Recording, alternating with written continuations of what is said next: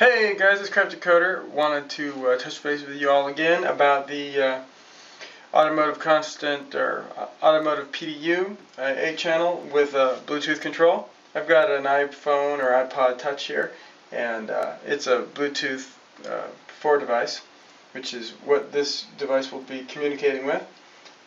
Yesterday we discussed the constant current and how it was new and it was thought of after the fact without specific dedicated hardware support for it, and we're doing it digitally in firmware, and that it's got some shortcomings, but overall it seems like a pretty useful addition to this project.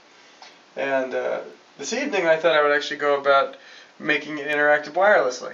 So I have a little app here on the phone, and you type in a current level. Right now it's at the 200 milliamps, and we'll type in 500 and we'll send.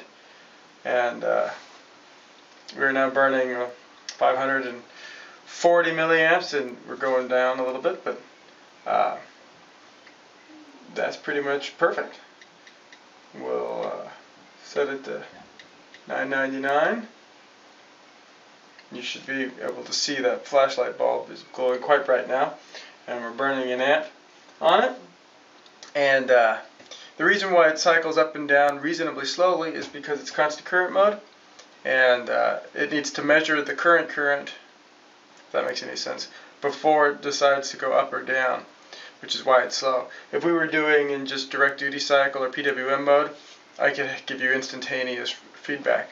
But what I would do, instead of giving you a current number or a number of amps to burn, I would just give you a percent, 0% power, 100% power, and then it would just instantaneously go there. And so if it were a light, the brightness would have everything to do with the impedance of the circuit. So anyway, thanks. Talk to you guys later. Bye.